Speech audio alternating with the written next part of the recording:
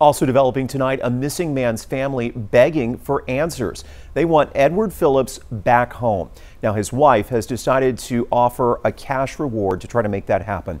Phillips disappeared in October, and tonight investigators admit they have few leads.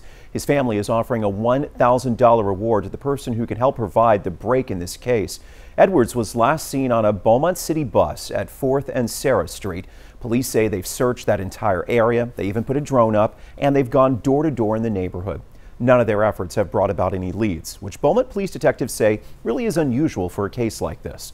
Police are worried that he could have had a medical emergency, given the wrong name, or simply got confused.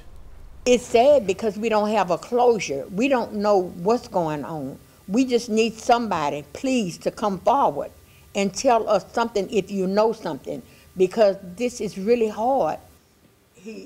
If you know anything, you can contact BPD or you can make an anonymous tip to Crime Stoppers 833-TIPS.